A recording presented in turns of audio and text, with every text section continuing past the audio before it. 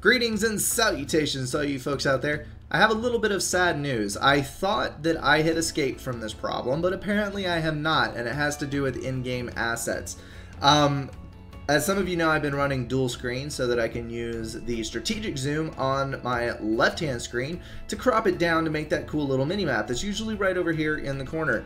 Well, on this replay, I tried 3 times. All 3 times I got to about 4.5 minutes, and I experienced a driver crash on my graphics card. And after one of the times, I actually went and reinstalled the drivers, and I have not had any updates or anything, so apparently there is something about this replay that kills my graphics card driver. So I've had to disable the second display for this one. Hopefully we can enjoy it nonetheless. I'm sure that a lot of you do like that mini-map, but I think we can get along without it for one game. So I know what happens for the first 4.5 minutes of this game, but after that it is a mystery to me, and I hope you will join me as we find out what takes place. Now, the map, I'm sure I don't have to introduce. It is Wonder. You've all played on it. You've all seen it. It is probably the 3rd most played map in FAF, and that would be after Settings and Gap, I think. It may be played as much as Gap. I'm not 100% sure. But this game runs the gambit all the way from one rank range to the other. We've got 1100 for the lowest and 2100 for the highest. That is a 1K spread, but, you know, it's kind of impossible to get a balance at that point, but these guys did try. Let's go ahead and introduce everybody right after we notice the awesomely named scouts here. We've got Secret Invisible Agent, a Selen pushing over to the left side, and then we've got Secret Agent, and then Bob and Mike. Well, he hasn't been named Mike yet. There he is, Mike.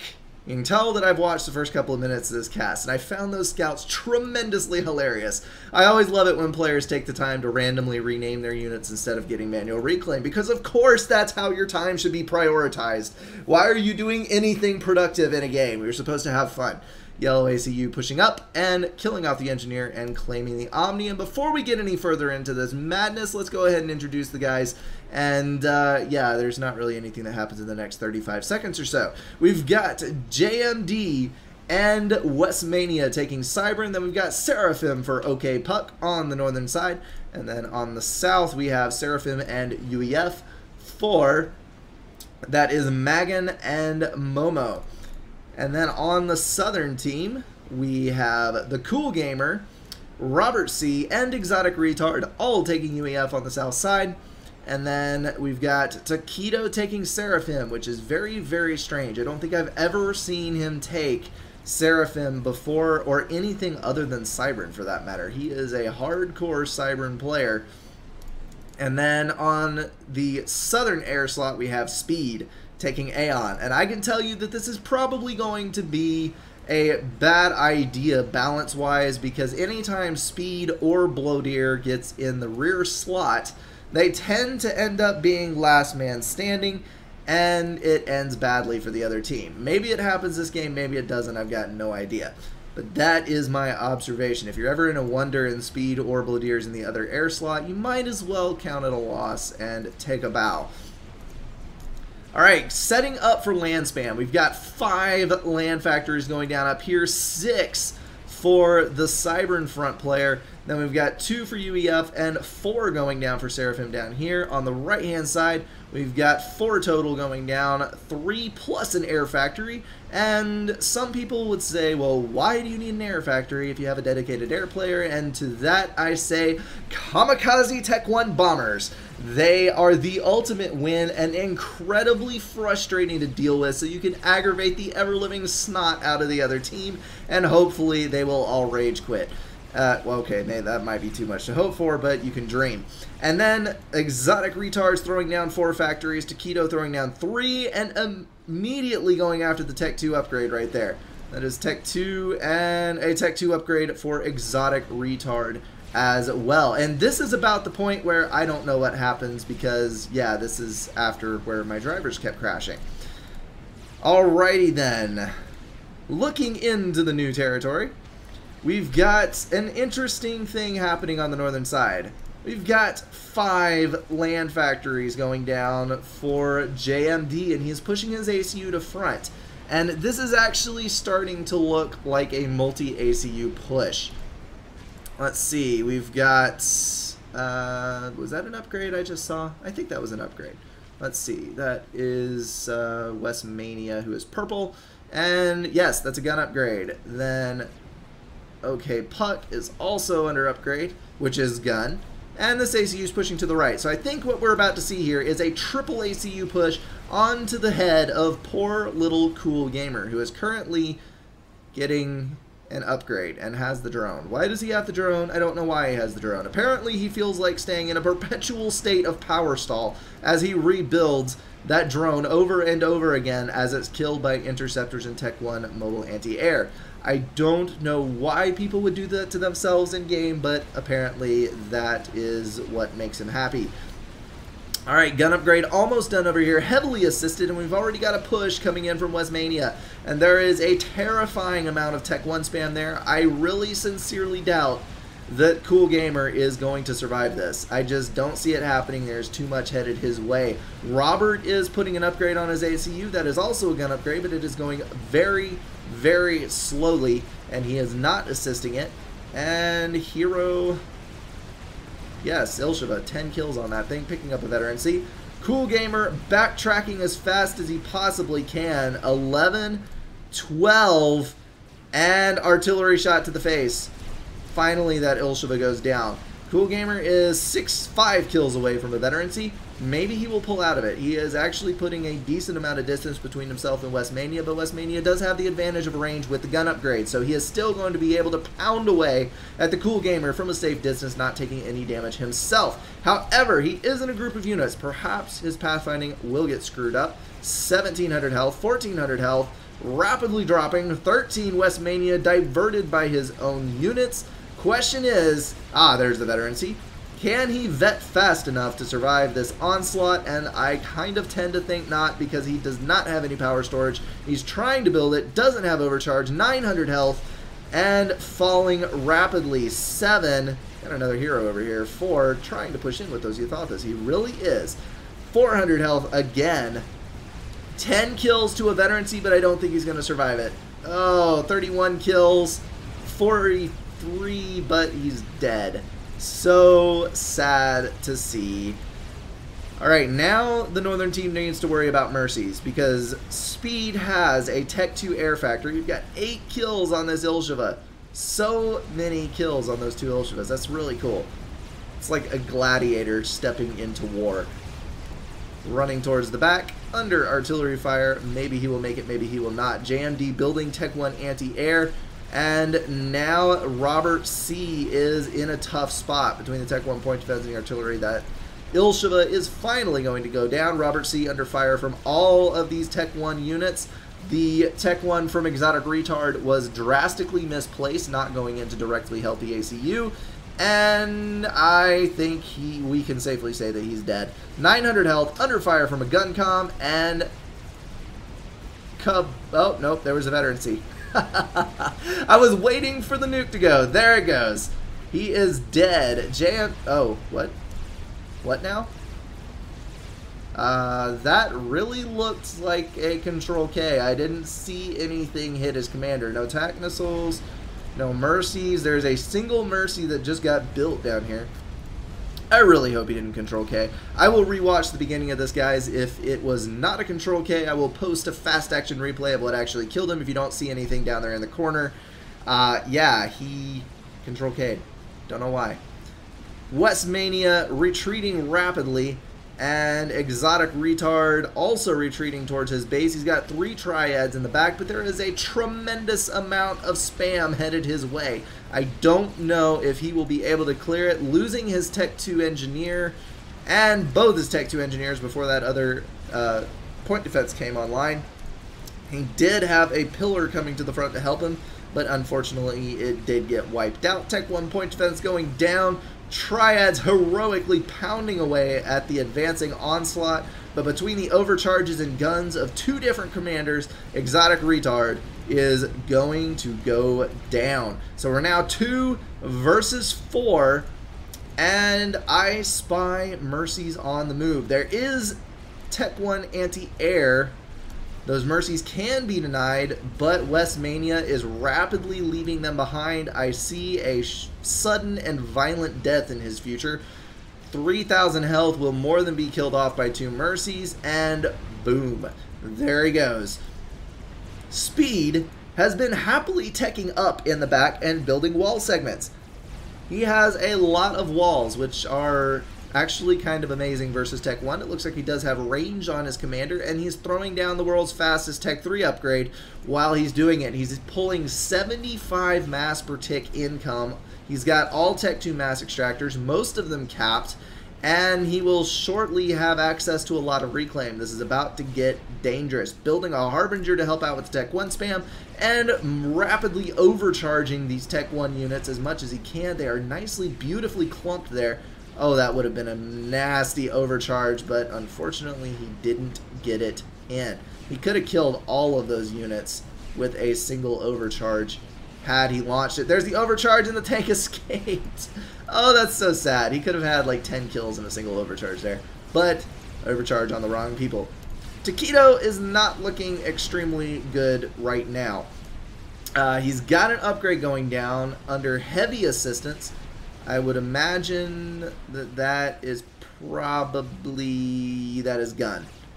That is the gun upgrade. So he is going to be able to slaughter the incoming Tech 1, and he has a lot of Ilshivas on the field, which are rapidly getting punched through with these Tech 2 point defenses. So this is going to be a hairy situation. He is also throwing down a Tech 3 upgrade under heavy assistance, which I think was very ill-advised at this point because he already has a bunch of units approaching him. And when you take the time out of production to throw an upgrade on your factory, it tends to get a bit messy because you will get overrun in the interim. Tech 1 units retreating. We got an upgrade going down on OK Puck, who is ridiculously exposed, although he does have a Tech 1 anti-air. And he's building radar, so I think he's relatively mercy-proof. Got tack launchers here. Nice move for Momo. That is something that you want to do because then you can potentially kill off the air player's eco. But I am seeing a lot of tack defense going down very quickly, so I don't think that is going to be the case. Hero Harbinger running out to the front to try to take care of some of these Thams, doing its best to kite backwards. It's down to about 2/3 shield health and rapidly eliminating Tech 1 tanks. A lot of misses on those shots, actually, just as I was commenting on that, and something you do not see every day. There are Absolvers right over there. I'm going to take a peek over here at Taquito. He is just about to finish that Tech 3 upgrade. Hopefully he can get some awful Othams out before it is too late. And I was about to say I'm expecting T3 artillery, but Speed proved me wrong preemptively. He is building sniper bots, which I'm sure will be targeted on this shield generator along with these Absolvers. Absolvers are a vastly underutilized tool in the Aeon Force's back pocket. It does monstrous amounts of damage to shielding, and it can pretty much make mincemeat of any fire base that's heavily protected by this kind of setup. Tack launch at Taquito, but, well, that may be the T3 HQ. His ACU is constantly on the move, so I cannot imagine why you would try to snipe him like that. But, you know, to each his own. Sometimes people try just for the sake of trying. Got 2 sniper bots on the front now. They are going to start laying fire down on that fire base. Yes, the tack launch was for the ACU. It is going to take out a bunch of wall segments. That was a waste. Momo and Chilo are going to run for the hills because he lost his shield, and the sniper bots are now going to be able to pound away on those tack launchers. Or anything else they wish, really. Just depends on what he wants to target. Got a lot of Mercies headed out, and Tax still launching away. ACU moving around a bit. Got an Otham moving towards the back. Not sure that this is going to end well, though. Down to 10k health. Multiple veterancy on that commander, but this point defense creep is a nasty one. Those Mercies are just going to keep chilling. There is anti-air all around here. Although at this moment, I think the ACU is actually exposed enough to Mercy. And as soon as I start commenting on that, of course, he runs back towards his anti-air.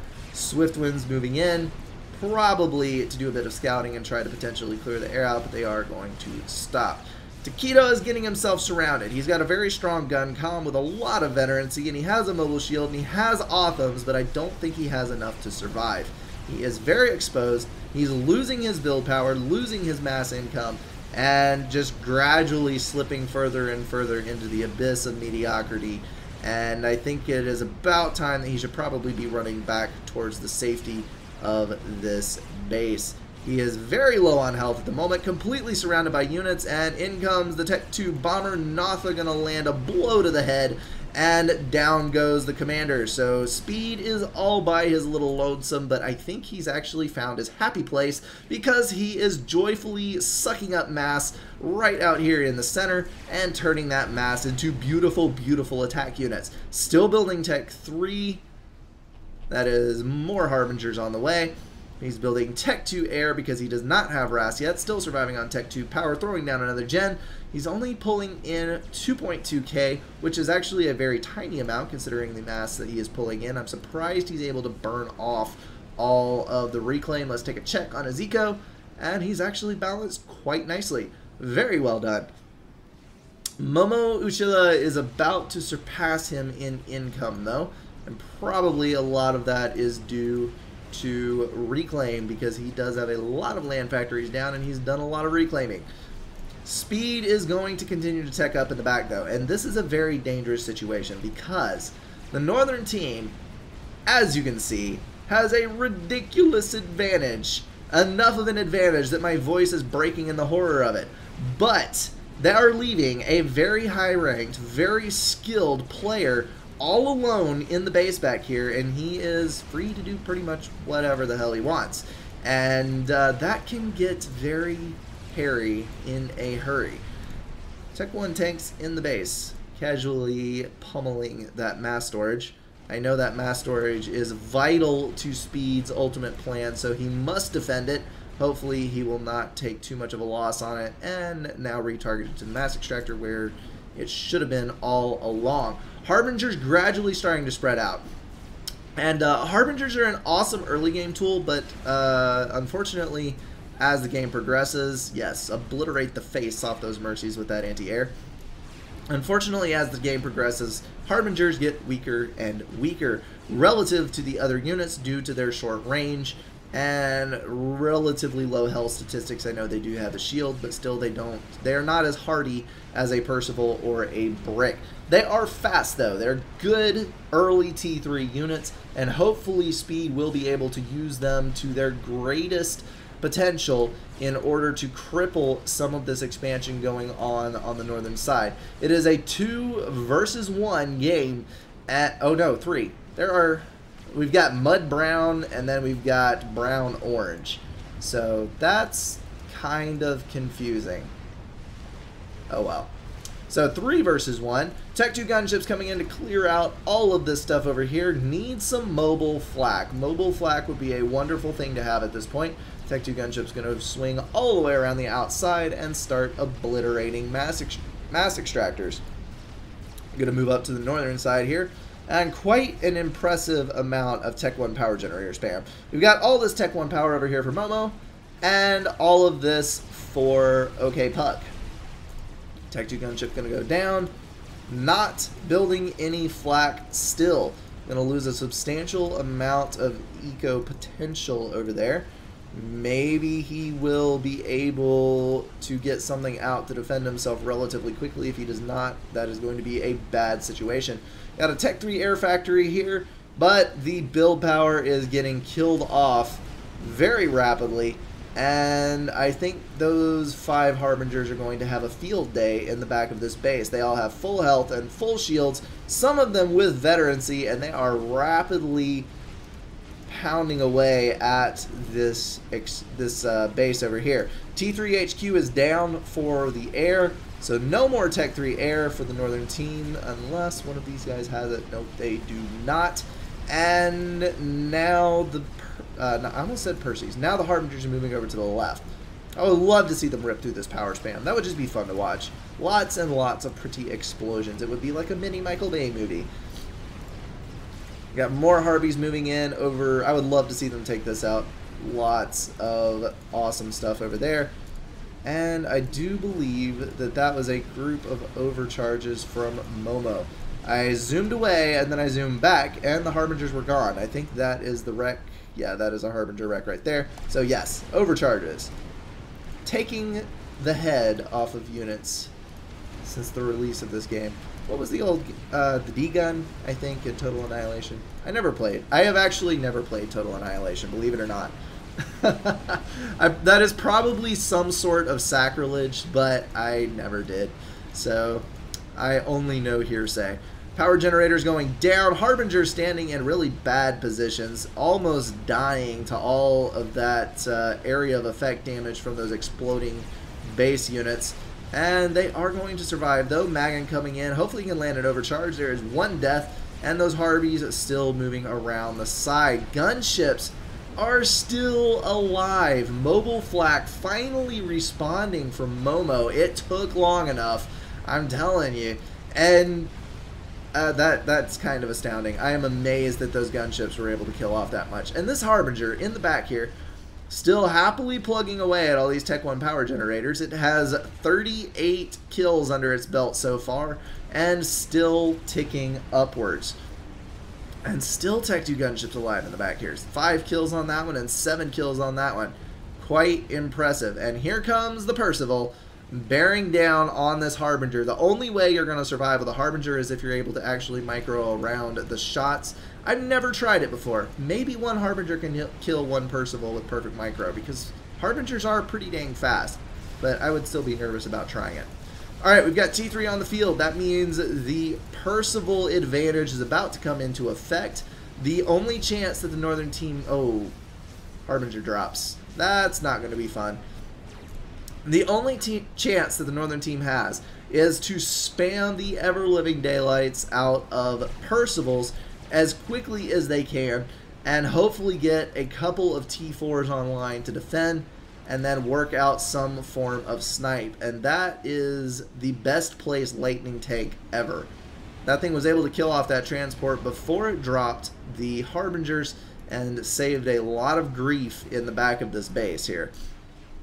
Harbingers moving up the center though, once again vetting up. We got 15 kills, 15 kills, 6 kills, and 6 kills. So, yeah, as soon as you deal with one problem, another one steps foot into your base. Let's take a peek at Speed down here and see what he is up to. We've got a whole lot of teching going on. We've got a lot of land factories that are Tech 3. Actually, we've got 3 of them, and this one is the only one producing. Not producing out of these anymore for some reason. Probably teching up. And where, I'm not sure. But he does have RAS on his ACU now, so he's free to produce T3 air if he so wishes. And he does have the factory, but he apparently does not wish because he's not doing it. And his eco is beautifully balanced, just like it always is. I'm sure he's about to start a T3 because of the location of that build power, or a T4, my bad. But we do have another drop coming around the back on this side, and then a full frontal assault from the Harbingers over here. And that Harbinger is going to die a terrible death if it gets within reach of those Othams. Othams, among their many weaknesses, is their slowness. They're not able to overtake a Harbinger, and they don't have any kind of real range advantage. So all in all, they pretty much just die to everything. But here come the Percivals. Maybe, no, maybe, no. We're going to do a significant amount of damage, but the mass balance is way too far in favor of Speed for that tiny amount of Percivals to actually succeed in the undertaking of eliminating the Harbinger threat. Harbingers ripping through the back end of this base, already pulling, we got 5 and 9 kills, killing off a couple of mass extractors already, Tech 3 mass extractors at that. That is a hard loss to take. Otham's going to move in, and I think they're actually going to catch the Harbingers this time. Hopefully they will be able to kill them, even though they have veterancy. And yeah, they'll be fine. There goes the heavy damage and health rapidly depleting on that other one. 2 Harbingers up here and a whole bunch more Harbingers over here, and you can see speed dropping in to reclaim this section of the map, and you can see how speed is systematically disassembling the northern team. This is beautiful gameplay. I would not say that it's necessarily epic gameplay because you don't have all the flashy T4s and crazy nukes and all kinds of stupid stuff. But if you ever want to see how to play a clean game, and you can see right here, the speed person sure knows how to play. This is how you execute a brilliant game. You go from a disadvantage, you poke and prod and wheedle your way into all of the weak areas, you systematically destroy their ecos, and then once you have the advantage in unit numbers, you push in, wipe everything out, and then reclaim what was there to add more units to your army, and just proceed to take part in a march of death all across their ACUs, and that is about what we're seeing happen here. Now, there's still a couple of strongholds. We have a lot of flak and a substantial amount of defenses over here. I think OK Puck is okay for now, and he is building a Yathoth that is relatively close to the base here. That could potentially be damaging to speed, but I think Magan is about to be removed from the game, and at the moment he does have the strongest eco out of any of these guys, and the most units by far. So he is going to go down, and that is going to hurt, and hurt badly. And then we've got Harbingers moving in up here. Strat Bombers are still on the loose, so I'm sure that Momo is in danger right now. Momo building mass extractors when he should be building shields and SAMs. That is a T3 UEF commander. So it does have the ability to build SAMs, and I think he's about to die. Not think. I know he's about to die. He's not even going to try to dodge those. Strat Bombers coming in, rapidly depleting the health there. Oh, he actually is going to try. What do you know about that? Epic air crash right next to the ACU. You should turn around and walk the other way so you can walk away from the explosion. And boom. There you go, an explosion of your very own to keep. And the last guy standing on the northern team, OK Puck. Still trying to build his Yathotha with basically no income. Not even basically, he has no income. 2 mass per tick. Probably because he's in a total power stall, because he does have more mass extractors than that. But no power generators at all anywhere. Down to 1 and 20. So Strat Bombers incoming, taking his death by falling upon the Harbingers, and that is game. Alrighty guys, that's going to wrap this one up. Very interesting play. Not the most flashy thing you will ever see, but this is the epitome of excellent play. If you can take a strategy like this and copy it and execute it well, you will win a lot of games. This is why Speed is a 2100 rank in the team game category. He has the ability to find the weak spots, to exploit the weak spots, and then to run everybody over. Even though you saw the northern team had 100% of the north tied up with mostly Tech 2 Mexes, and then they had 2 positions on the southern side as well. So overwhelming mass advantage, tack bases, everything you could possibly want to eliminate one player, and they failed to do it. So brilliantly played by the northern team in the early push and by Speed in the late game, overcoming overwhelming odds, and nicely done to all parties. Alright, with that, I am going to get out of here. Hopefully the graphics card issue is not a permanent one. I desperately hope so, because I do like that little mini map in the corner, but maybe I can get it back for you guys. And with that, I am going to sign out. Thank you so much for watching, guys, and all your support. I will see you in the next one.